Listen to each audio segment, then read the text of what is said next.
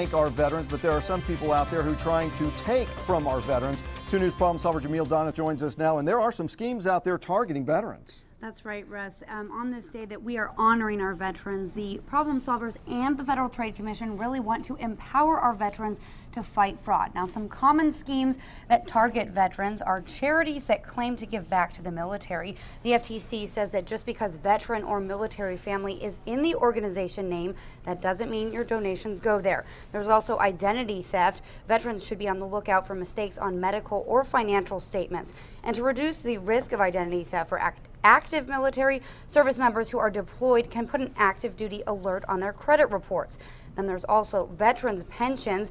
Fraudsters will offer veterans free help with pension claims. This is to get vets to transfer assets or invest in insurance products, claiming this will qualify them for aid and attendance benefits. However, aid and attendance benefits are never granted automatically, and the qualifications are very specific and strict. Now, we have links to tons more consumer information as well as advice for our veterans and families on our website at kjrh.com. Back to you, Russ. Jamil, thanks. You know, Tulsa's